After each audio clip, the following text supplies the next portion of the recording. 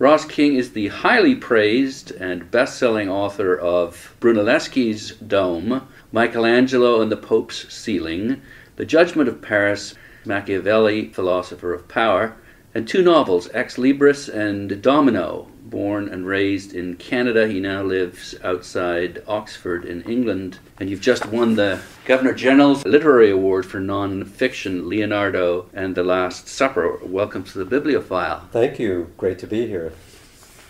First of all, how long did you spend with this genius, and what was it like? I spent altogether 5.5 years, but having said that, I did do other things over the course of the 5 years. Uniquely for me, I was multitasking at the time. My wife says I'm no good at it, but this is proof to the opposite, exactly. Right? Yeah, so I was doing my book and the group of 7 at the same time, or the two of them overlapped a little bit. In the end, I did spend a good 3 years doing the research and writing for it. And what was it like? I mean, it's just so stimulating reading about him.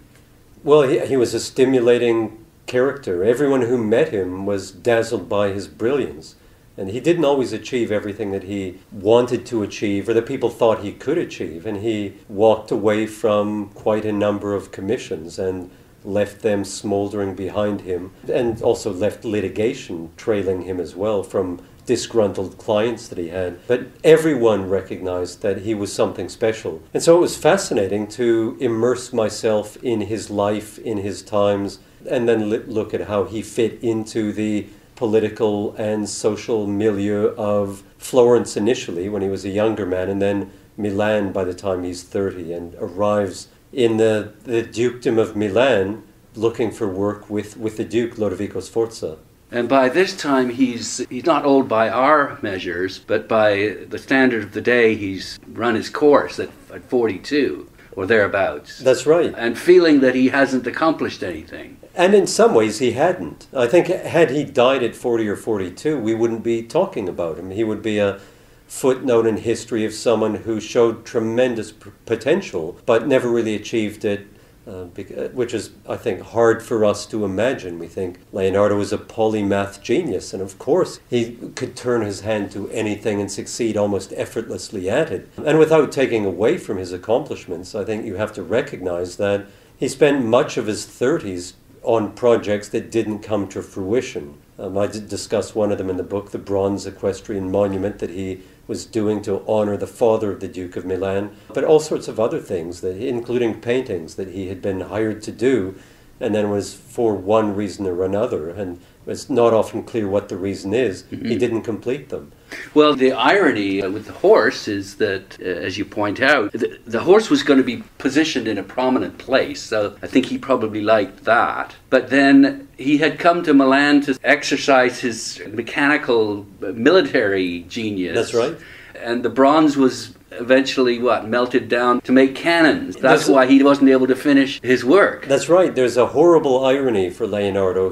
At 30, he left Florence, where he'd done his apprenticeship, and he came to Milan. And it's 1482, and he's hoping to be commissioned to design and build weapons of mass destruction for the Duke of Milan. Because the French had such. That's right. And the French were arming themselves with very formidable weapons. But sadly for Leonardo, happily for everyone else, Italy was at peace in the 1480s, and Lodovico Sforza, if he saw Leonardo's designs for giant cannons or crossbows or chariots that had scythes on the wheels that would decapitate the enemy as it rode through the ranks, if Lodovico saw these, he didn't take Leonardo up on them because he didn't need them. Italy was peaceable at that time. And so what Leonardo did end up doing for Lodovico was this giant equestrian monument, which was going to be absolutely spectacular. It was going to be cast in bronze. It was going to be a monument showing the first Sforza Duke of Milan, Francesco, who came to power in 1452. It was going to show him astride a horse, and the horse alone was going to be 23 feet high. And this was going to make Leonardo's reputation as world's greatest artist. Not only the greatest living artist, but the greatest in history, because no one had ever even attempted something of this magnitude. And he spent the better part of 10 years on it. Unlike so many of the things he walked away from, he did not want to walk away from this. He was in deadly earnest about completing it. And then, of course, in 1494, what he had been waiting for about a dozen years finally happened. And war breaks out, and the French come streaming across the Alps. There are 30,000 of them armed with these fearsome weapons, cannons that can be moved very rapidly and destroy castles. And Leonardo, I think, is hoping to be tapped on the shoulder by Lodovico, who will say to him, build me the giant crossbow that you had in mind and we'll wipe out the French, who quickly become enemies of Lodovico. But in fact, Lodovico taps him on the shoulder and says, I need your 75 tons of bronze that you're just on the brink of using to create the giant bronze equestrian monument. To build cannons that aren't even up to the task. That's right. And so Leonardo might have hoped that, okay, I'm losing the horse, but I'm getting the cannon commissions. But he doesn't even get that, and the bronze floats down the river to Ferrara. It's confiscated from him, and it's sent off to Ferrara to be turned into cannons in the foundry there. And so you can sort of imagine Leonardo standing on the riverbank, watching the bronze float away, and with it his dreams of creating the statue or of being a military architect. Are you injecting this vaulting ambition, or where's the No, proof? not at all. Leonardo talks about wanting to create what he calls a work of fame, and he clearly wanted to step up into the pantheon of great Italian artists, architects, sculptors of the 14th and 15th century. He's aware of everything that's gone before him, because at about the age of 14, 15, he came to Florence from Vinci, and he would have seen adorning Florence things like Brunelleschi's dome on the cathedral, the doors of Lorenzo Ghiberti on the baptistry. He would have seen all of the statues by Donatello. He would have seen frescoes by Giotto in the Church of Santa Croce. He would have seen the work of these immortal artists, and it's absolutely certain that he wanted to join them, because he says at one point, we ought to desire the impossible. And so he knew that someone like Brunelleschi had achieved his immortality a couple of generations earlier by desiring to do the impossible. And in many ways, his horse was his response to that, his equivalent of it. And so, yes, he had tremendous ambitions. He certainly wanted to make his name, not only in Milan, but he wanted it to resound widely across Europe. So that must have made these ongoing failures that much more bitter in the mouth. Yes, because if you think about it, he's been working the better part of 10 years on this commission, from essentially 32 to 42. The best years of his life he's given to this project, and it evaporates almost overnight at the point where he was ready to begin casting it. So what he ends up with then is a kind of consolation prize, which is in the autumn of 1494, when he's at his lowest moment emotionally, Lodovico does tap him on the shoulder, but it's to paint a wall in a dark, narrow room where a band of friars eats their lunch every day. And painting is something that he, in his heart of hearts, didn't want to do. It paid bills. Left that behind, right? That's right. And in many ways, I think what he was doing when he moved to Milan was trying to reinvent himself. At the age of 30, he decided he hadn't finished a number of works in Florence, and in some ways he had blotted his copybook, or he'd fouled his nest. He couldn't work there anymore because he had a bad reputation as someone who would take the money and run and not finish his work. And why he wasn't finishing them, the positive aspect of it, I guess, is that he was a perfectionist. He wanted to get it absolutely right. He wasn't content to do what he had done before, what other people had done before. He always wanted to push the boundaries. But there was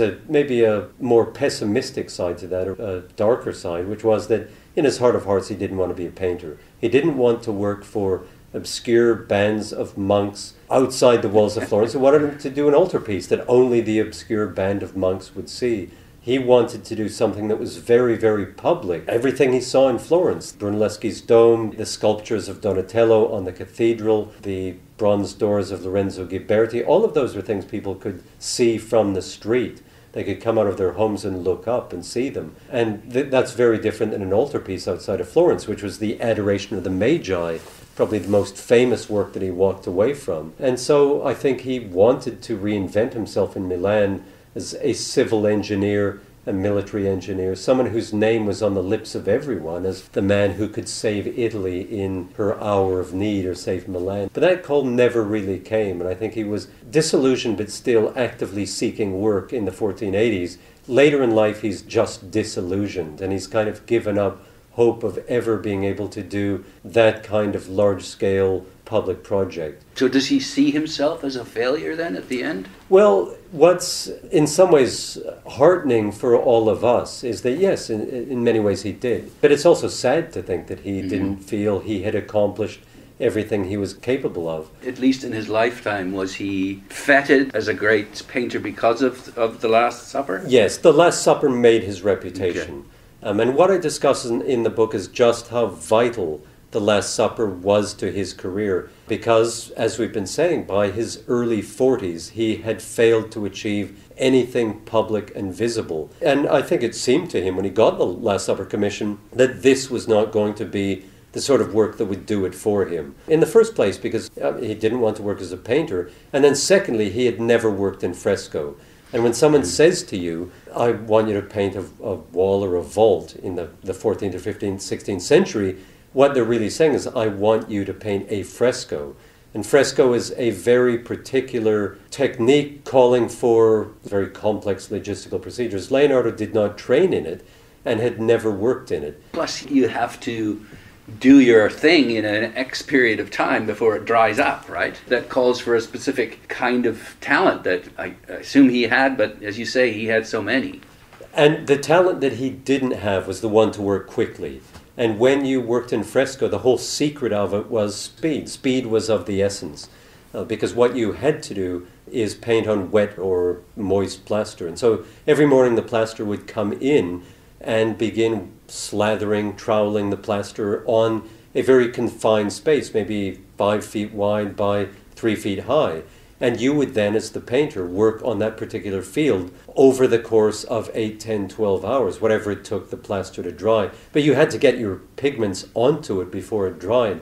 And the beauty of that was once the pigments were on, they were there for good because they chemically became part of the wall. But you just couldn't go back to it, you couldn't rethink it. It's unforgiving. Exactly. Well, if you chipped away at it and repainted it, a word for it is pentimenti or repentances. You would repent what you had done the day before. But to repent what you had done, you had to chip it off the wall and get the plaster put on again and start all over. So this was not a type of art that was congenial to Leonardo's talents. And so, as I discussed in the book, he doesn't paint it as a fresco. If someone ever describes The Last Supper as a fresco, you should quietly and modestly correct them and say, no, it's not a fresco because it was not painted in this particular technique in which you are using pigments diluted only with water that are added to the moist plaster. What he did instead was to paint on a dry wall with a combination of oil and egg tempera. And every single painter's manual of the 14th, 15th, 16th century said, whatever you do, under no circumstances should you ever paint on a dry wall with oil or egg tempera because it will flake off. And of course that is what happened to it. But before that happened, you were asking about did it make his reputation? And it did, partly because of the fact that he is Leonardo da Vinci and is such an incredibly talented painter. But secondly, because of this technique that he used. I mean, he thought he could stop the flaking off of the paint from the wall by finding the secret recipe. Well, that's so much like him, isn't it? He's going against convention. In fact, you point to his flamboyant dress and his disregard for fashion. Yes. As another element of his personality. Yeah. And I think that's a very appealing part of his personality. Someone who didn't do things by the rules. He had to experience it himself, right, to prove it to himself. That's right. And he just didn't want to repeat. He took nothing on faith. He took nothing on the authority of others. He always wanted to try for himself. And I think that's why he's such an interesting person. Not only an interesting artist or an interesting engineer or architect, but just plain interesting as a person. He was someone who plowed his own furrow. And so, mistakes were made along the way, and including the technique in The Last Supper.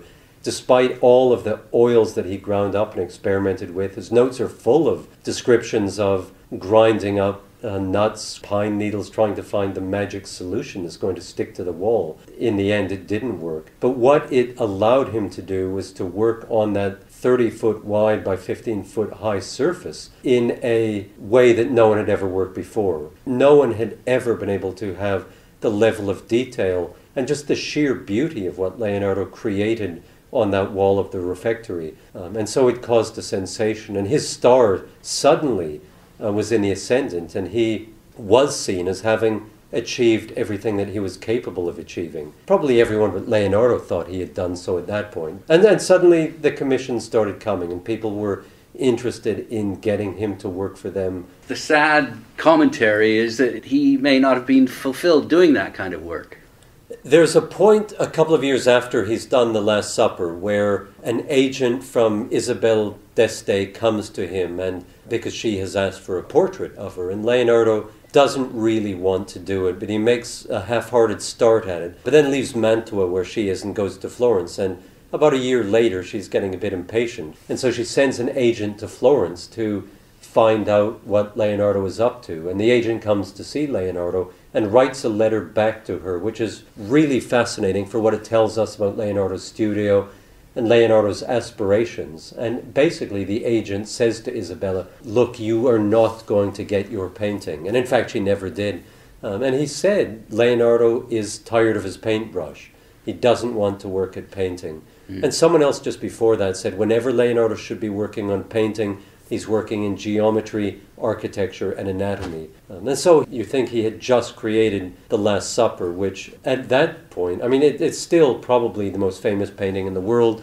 If it's not, the only serious competition for it is the one he began in 1504, but never handed over to the patron, died with it still in his studio 15 years later, and that's the Mona Lisa. And so these two comments come sandwiched between these two great works of art. And I think what they tell us is that he, in his heart of hearts, didn't want to be a painter. He was striving for the impossible, as you say. That's right. And that kind of person is driven and never satisfied. He always wanted to push the boundaries. Yeah. Which again is so appealing, isn't it? Yeah, that's right. I think he was one of the greatest portrait painters that there ever has been. Because he, even before the Mona Lisa, he did the two great portraits of the 15th century, which the Ginevra de Benci portrait, which is in the National Gallery of Art in Washington, and then the Lady with an Ermine, the portrait of the mistress of Lodovico Sforza.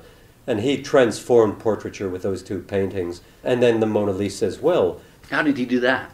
Well, usually you showed a woman in profile. Female portrait was usually done as a pendant to the male portrait. There would be the man and the woman. And the woman would usually be on the left, which is the inferior position. Any traditions like that, Leonardo completely gets rid of. Even if it's in his contract, what it's supposed to look like. He didn't want to be told what to do. That's right. Yeah. He knew best. And in fact, when one of his paintings was questioned, and not the content of it so much as how much he was paid, by a confraternity in Milan who had him paint a Virgin of the Rocks. They didn't know that's what it was going to be. They said, what we want is a painting that you'll do in oil, which we hear is a new technique and very exciting. We want you to do it because we've heard good things about you.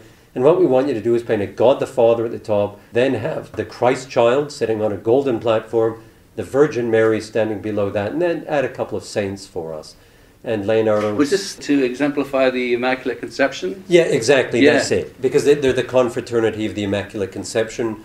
And so they want Leonardo to do a painting which will represent it. And that wasn't really accepted in the faith. That's right. It was very controversial. Yeah. It was supported by a number of people within the church, including the Pope of the time, who was Sixtus IV, who was a Franciscan. And the Franciscans supported it, the Dominicans didn't. And so there was the great battle between them over the Immaculate Conception, which is whether or not the Virgin Mary was born in sin, or her parents. And so Leonardo is given propaganda for this very recondite theological idea that he may or may not understand and he's not interested in.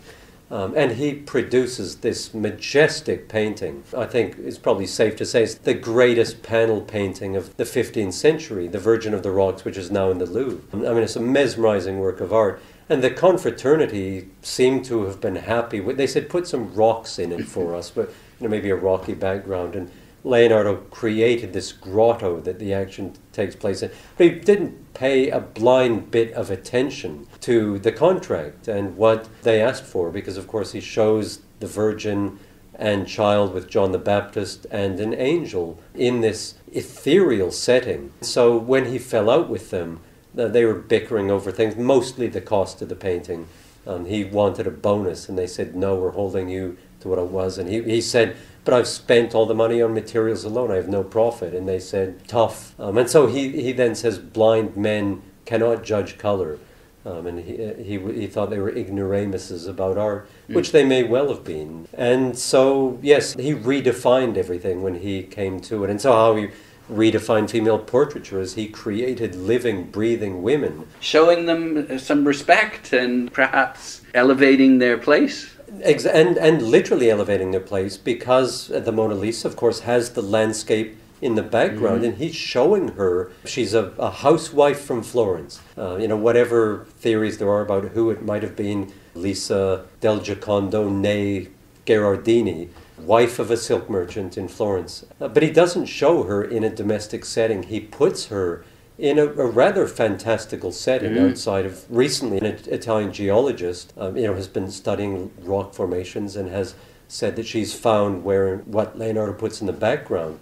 But I think a question like that is less interesting than the mere fact that Leonardo has put her there, that he's taken her from the home, and he's not showing her merely as the wife of a wealthy silk merchant. He's created her as a being in her own right and put her up against a wonderful landscape. Was that one of the first paintings that showed perspective? Well, yes, it isn't the first that shows perspective, but perspective is very new at this point. It was really developed earlier in the 15th century by Filippo Brunelleschi in cooperation in art with Masaccio, the great painter who did die tragically young at 27. What Leonardo was interested in was not just single point perspective, which is where you play a kind of trick on the viewer. There's an ideal viewing point for it where all of the perspective comes right. Leonardo was less interested in that than what he called aerial perspective, or the perspective of distance, where he says if you are showing a landscape, have the mountains in the foreground, show them very clearly, and then he has a formula. So for every 5 miles back, make them a fifth part lighter or add more blue to them. And so you have these blue hills in the background. And one of the first ever paintings he's known to have worked on, An Annunciation, which is in the Uffizi in Florence, is the best example of the perspective of distance you can ever find, because he shows a mountain range in the background and you have mountains close up, mountains in the middle, mountains at the very back, and he's shaded them so that you have this sense of a landscape receding into the distance. For us, that seems very natural now. It's something you learn on day one of a landscape class, but before Leonardo, people had not done that. The Mona Lisa, everyone is always fixated on the figure of the woman because she is so beguiling and painted so wonderfully, and yet in the background there's a marvelous landscape. And he was one of the first people in Italian art anyway to be mesmerized by the landscape. So much of the Italian landscape is beautiful and dramatic and scenic, and yet painters were not interested in it. Michelangelo, for example, younger contemporary of Leonardo, was utterly uninterested in landscape painting. It's a tribute to his curiosity and his multifaceted exploration of the world he lived in. That's right. He was interested in the landscape on all sorts of levels. And in some ways, the artistic level, how to paint a landscape, is only the upshot of all of these other interests, which begin with the geology of the earth. He certainly did climb hills around Milan, or he climbed in the Dolomites in northern Italy, and left notes about his mountaineering. He was one of Europe's first mountaineers and climbed up to see, he wanted to see what the sky looked like from that height. Yes, see a different color. That's right. And so he was just relentlessly inquisitive.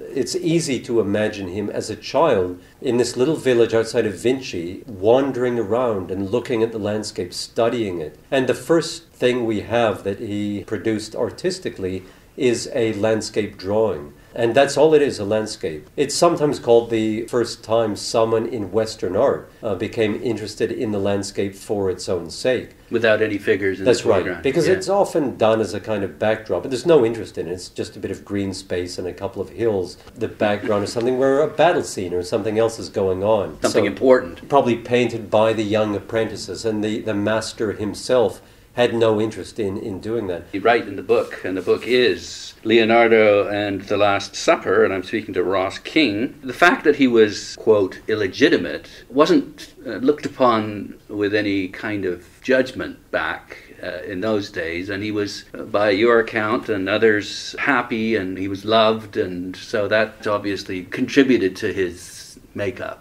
That's right. There's no question that he was born illegitimately. His father, who was a very ambitious young notary, had him by a mysterious woman. All we know is that her name was Katerina. And she, I think, undoubtedly came from the lower orders, was, I think, maybe a cleaning woman of some sort, or a servant, if not in Leonardo's father and grandfather's house, in one of the neighboring houses in Vinci. And as I discussed in the book, she may even have been a slave. There were a lot of domestic slaves, young women who had forcibly been brought over from the Caucasus region, for example, or from North Africa. And it may well be that she was one of them. Many of these young slave girls were impregnated by the master of the house or the master's children or a neighbor. In some ways, there wasn't a huge amount of shame in this for them. They're sometimes allowed to keep the child. More often, the child was adopted out. You couldn't be a lawyer, though. Yes, the interesting thing about being illegitimate is that two avenues were barred to you. You could not become a lawyer, and you could not become a priest. And I think for Leonardo, that was no hardship. I don't think he wanted to be a priest very badly. No. And I don't think the legal profession really appealed to him either. Well, and yeah, he didn't really want to do what his father did. That's right. For 5 generations, the family had been notaries. And in fact, Leonardo's father became a very successful lawyer. He was the lawyer for the government of Florence and for all sorts of monasteries. And he was the lawyer for the Jewish community in Florence, which was not inconsiderable. So he had to think of another profession. And there is a tradition of people who were illegitimate in Florence or in Italy in general around this time who went on to do wonderful things, partly because of the fact that they some of the great artists. That's right. Leon Battista Alberti, one of the great architects and polymaths, and in some ways the Leonardo just before Leonardo.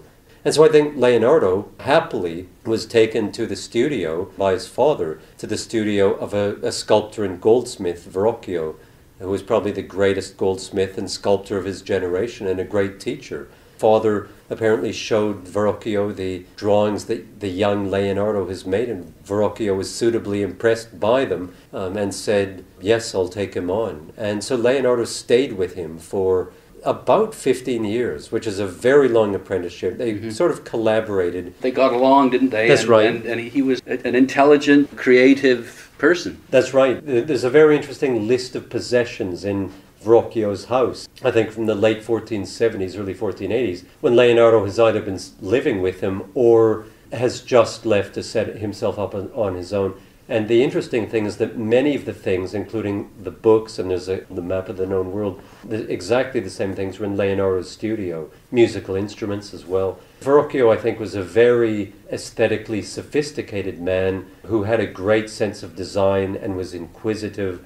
And I think he's not given enough credit for shaping Leonardo, because Leonardo was a country boy from Vinci. And I say this is a country boy myself. And Leonardo had come up to the big city of Florence with its 30,000 people in it. And so Verrocchio in some ways molded his aesthetic sensibility and awakened his interest in things like mathematics and the way to use mathematics in design and in sculpture, both in marble and terracotta, and then also crucially for Leonardo's career in bronze. And so Leonardo had, I think, the best education he could have had. What's interesting is he stays with Verrocchio for so long, which indicates, A, that he got on with Verrocchio, but B, that he loved studying. He's someone who stays in university for many years and does degree after degree because he's absorbing absolutely everything and trying to learn all that he possibly can.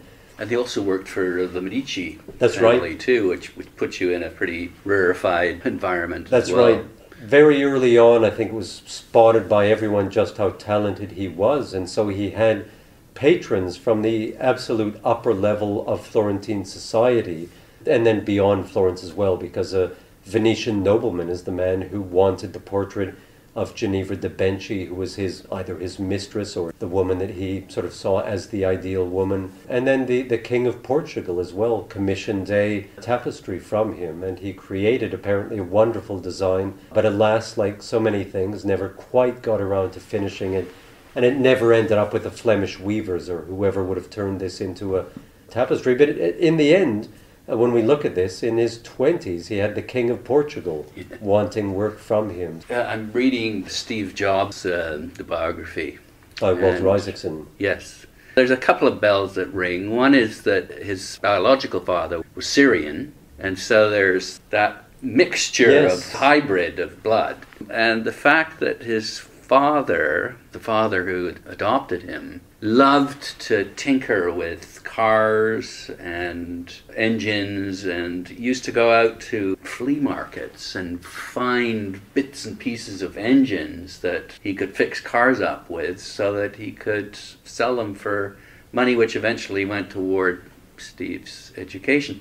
Apparently those skills, particularly the idea of going out and hunting bits of circuit boards that he could find and he knew he could turn into money. Well, that whole sort of apprenticeship with his adopted father, it's interesting. I mean, I'm sure there's theories about how genius is spawned. Have you come up with any kind of overriding theory about genius? I wish I could find it. I wish I knew what it was. There seem to be intangibles. I think you could take someone and give him or her exactly the kind of education that Steve Jobs, or put him or her in exactly the kind of situation and not get the end result. Verrocchio was a great teacher and had numerous students, but he had only one Leonardo da Vinci. There's something that is impossible to figure out on that personal level. And then even if we widen the debate a little bit, why did all of this happen in Florence? What is it about Florence in the 15th century that produced Brunelleschi, Donatello, Ghiberti, all basically in one generation? And then Leonardo da Vinci and Michelangelo. And before that, you have Dante.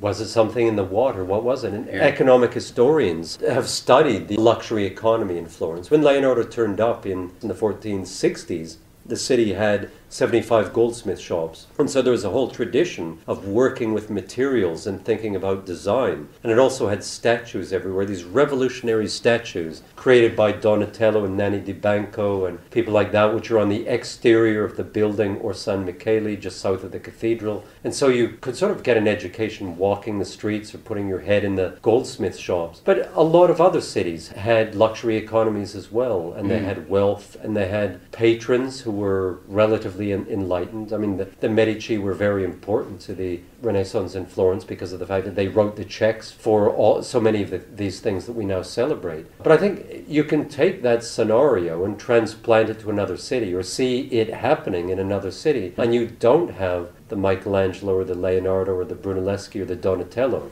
And so I think what we see happening there is overdetermined. There are all sorts of things occurring which encourage it and nurture it, but there are also the intangibles that you need someone with the brain of Leonardo, who I think had an absolutely unique brain, and who could have been transplanted to another venue, another era, and it's hard to imagine that he wouldn't have been everything that he was in Florence. There has to be that opportunity to flex your capabilities, I suppose, but also this insatiable curiosity and the desire to make a name for yourself. I think there's a lot to be said for a kind of hothouse atmosphere where you have to mix the metaphor, a critical mass, where you bring people together and ideas are bouncing off each other. And you get an apostolic succession of master to apprentice. Apprentice becomes master, has another apprentice, and knowledge the torch is passed from one generation to another. And the ability to spot genius, that's too, right, early. That's right. So it's a function of many things, and I think when it happens, it's truly wonderful. I think it's to be celebrated when it happens, and you want it to last. Yeah, and you want to try and make more of it happen. That's right. And I think what happens is, like Silicon Valley now, talented people go there, and it's like Florence in the 15th and 16th century, became a magnet for all sorts of great artists. Early in the 16th century, a boy from Urbino turned up in Florence looking for work, looking to learn, and actually got his hands on Leonardo's drawings and made copies of them and studied him and kind of absorbed him at a nuclear level. And that, of course, was Raphael. And so you have all of these people coming from far and wide to Florence to either learn at the feet of the master or just walk the streets and breathe the air and absorb what's going on there. And Raphael, his portrayal of Plato as model. Yes, Raphael knew Leonardo da Vinci okay. or met him and had access to his studio. Yes, I discussed in the book the School of Athens, the great painting that Raphael did in the Vatican a dozen, 15 years after Leonardo painted The Last Supper, has Plato in it. This character of Plato is pointing, and this seems to become a Leonardo signature, the pointing finger. There is the theory then that it is a portrait of Leonardo da Vinci. The idea is very appealing. I think if Raphael knew more about Leonardo and his way of working, he would have portrayed him instead as Aristotle, I think.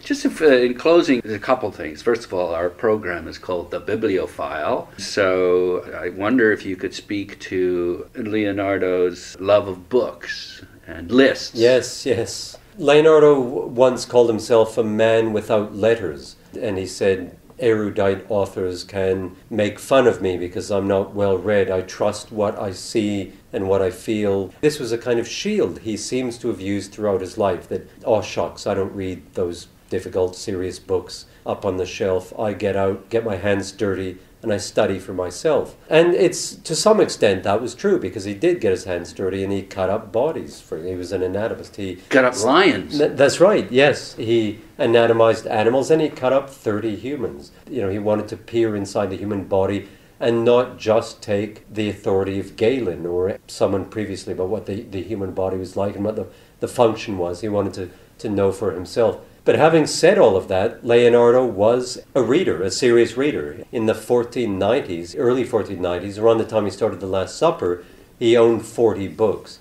And maybe we think 40 books isn't a lot, but books are a new technology, developed only recently in Italy, really in Leonardo's own lifetime. And a decade later, he draws up another list of his books, and he has, I think it's 118. So over the course of a decade, he bought, whatever that makes it, about 70 books or so. And books were expensive. They were a luxury item. They'd come down in price since the printing press came in, but he obviously liked to read. And what fascinated me was what he was reading, because it wasn't just things that we might expect him to read, like Pliny the Elder and books by the ancient Romans. And Leonardo, incidentally, tried to teach himself Latin long after he was a schoolboy, because he wanted to be able to read these books in Latin. And he actively hunted down a lot of them. And it's very interesting to see him make himself a memo about, there's an apothecary on this street in Milan, and he has a copy of such and such a book, and I'm going to borrow that from him. And he had a library card, it appears, for the library in Pavia. But he had not only the serious scientific works, but also he had Aesop's Fables. He had books of funny stories. So he was quite well-rounded in that sense, and he planned to write books himself. First and foremost, a treatise on equine anatomy. Sadly, that's been lost. He wrote a treatise on painting for the edification of his students, which was never published in his own lifetime, but which has subsequently been published many centuries after the fact. And then he, I think, clearly intended to write a book of funny stories. I think Leonardo was an ideal dinner companion. If you talked about the latest book, he could talk about with you. He seemed to know about politics in Milan because, of course, he was at the court. He ought to play the game, too, didn't he? It wasn't that he was destitute. He made quite a bit of money. That's right. He doesn't ever really complain about money. There's an interesting point, though, when he thinks this guy has a really good face, and possibly his face is going to appear in a painting. The guy worked in a pawn shop. He writes this note around the time that he loses the commission for the Bronze Horse, and I started thinking, I wonder if he was in financial difficulties at that time and pawning something. This guy Cristofano that he mentions worked. It was a high-end pawn shop that was frequented by the nobility when they fell on a hard time. Just in closing then, finally, can you just reflect on how his life and his approach to things has affected your life? Good question. I think studying someone like Leonardo, or a number of the other people that I studied, like Michelangelo, Machiavelli, or Brunelleschi, who are all unquestionably geniuses. They were great men, and in some cases in many fields, and they all achieved a lot. If I answer the question about Leonardo, but this is true to some extent of the other ones, it's heartening to see that they struggled through the same things that everyone else has to. We imagine that life would have been so easy for Leonardo because he was so talented, and he was also very charming and personable, and he was also extremely good looking, apparently. He seemed to have it all, and yet he did have to struggle, and life wasn't always easy for him, and he got rejected. I mean, that was one of the things that made my jaw drop, that Leonardo had to deal with rejection, because he wanted commissions, and so the cathedral in Piacenza decided that they wanted a new set of bronze doors. And Leonardo sent his resume to them and said that he could do it and gave a plan. And you think, these guys in Piacenza are going to say, my God, how lucky are we to have Leonardo apply for this job? But they didn't. They said, no, sorry, we're giving it to someone else.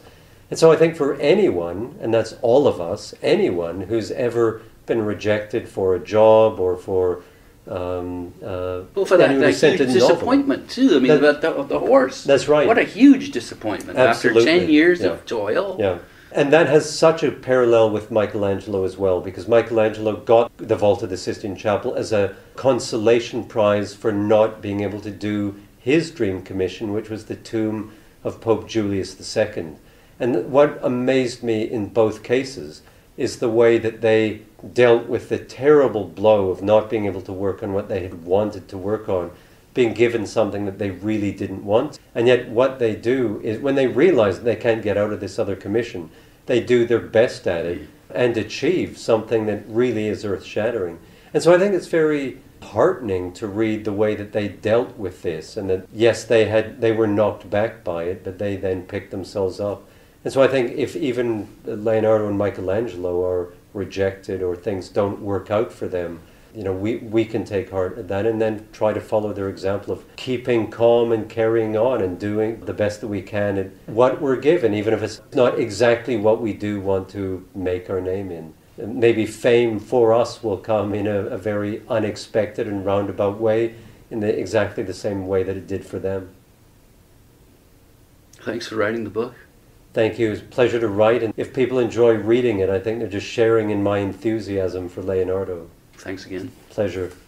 I've been speaking to Ross King, who is the highly praised best-selling author of Brunelleschi's Dome, Michelangelo and the Pope's Ceiling, The Judgment of Paris, Machiavelli, Philosopher of Power, and Leonardo and the Last Supper, which has just been awarded Canada's Governor General's Literary Award for Nonfiction in English.